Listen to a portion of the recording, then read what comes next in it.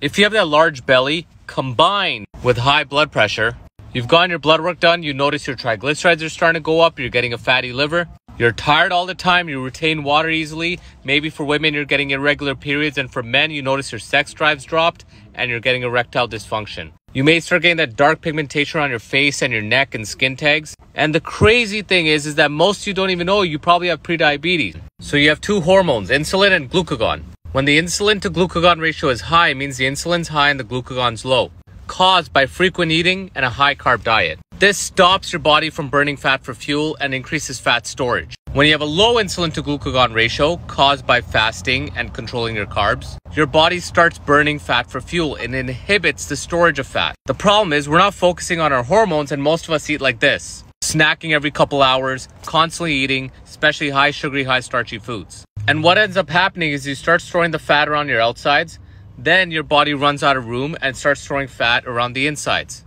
That inside fat is your visceral fat. The body's insulin is high, glucagon's low, so the body's storing fat. And it's not being able to burn it, so it starts storing it around your organs.